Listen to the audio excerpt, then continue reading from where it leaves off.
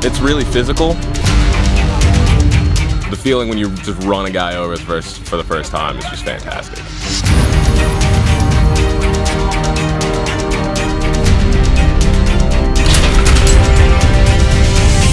But then there's just like a sense of like brotherhood with like rugby teams that you don't really get with other sports. So this is my first year playing rugby, and it's a lot of fun, you know. It's a great group of guys. I don't know what I would be doing at the college if I didn't have CFC rugby. A lot of sports are contact sports, but rugby and football, there's collision sports. What's great about rugby is there's a lot of distribution of the ball.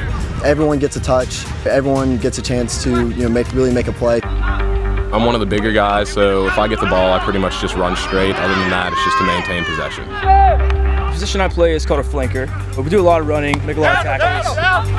I'm a wing. If the ball gets to me, I'll have green grass in front of me.